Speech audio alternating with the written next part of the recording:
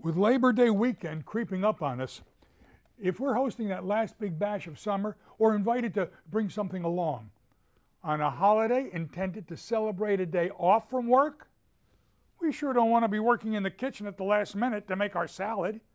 That's why a make-ahead idea would be a dream come true. So watch. We make our dressing by combining some mayo, sour cream, and a bit of garlic powder. And the trick to having our make-ahead salad look so fresh is to layer the ingredients like this.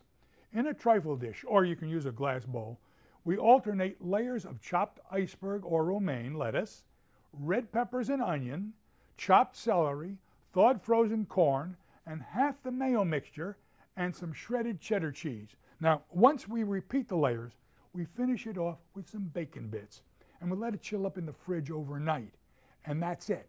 You see, the trick to this salad is that by layering the ingredients along with the thick dressing, they won't mix with each other, just till we're ready to dish it up.